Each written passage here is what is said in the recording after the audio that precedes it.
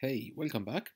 I still have my container running interactively, and instead of doing it interactively now, I'm going to exit this container. So no container is actually running.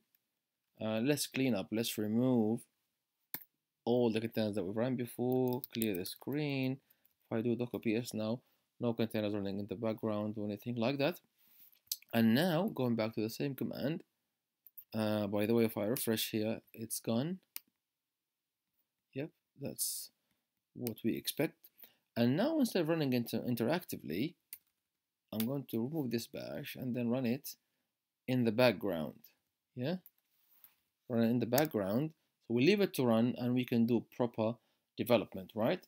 Again, if I said map volume, no, it's mounting volume. So I'm still mounting the same directory inside my Apache PHP folder. I named it site. You can name it www, whatever you want.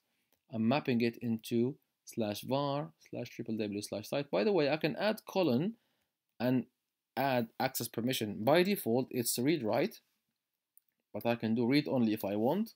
It's by default read write, so there's no need for us to do that because Docker will automatically understand that it's actually read write. But that's just some extra information if you want to actually know.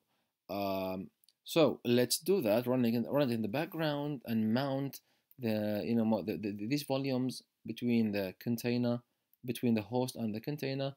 Do the development inside the host, and it will be reflected in the container. Let's hit enter. If I check my running containers, this is the one I just launched 3 seconds ago. Now go back here, refresh. It says hello world. And what I've done actually, I've gone to this website, coursesweb.net, and let's just copy this example web page. If you just here, I'll try to put the link underneath this video. Just copy it, and then go now to site.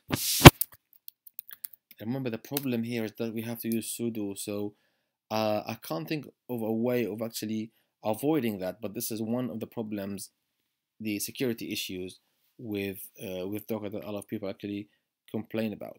So sudo index, where am I? Yeah, so sudo edit index.php, and we've got it open here. No, we have got it open here. Where is it gone? Why is it stopped?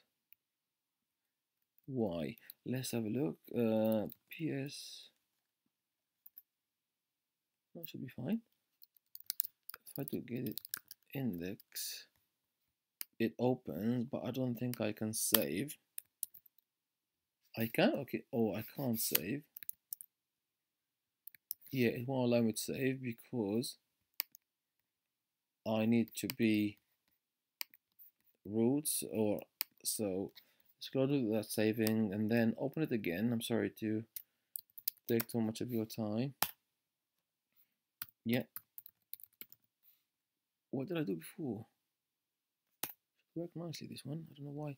Yeah, so let's paste the contents of that page. Remember, with all the CSS settings and everything like that, I am doing the editing and development from the host rather than the container. I can save and then go back to my local host. Remember, this is running now off the container. Refresh, and I can see the new page. So what we've done here, we've proved to ourselves that we can actually link or mount volumes from between the container and the host, do development from our host, and it will be reflected in the container.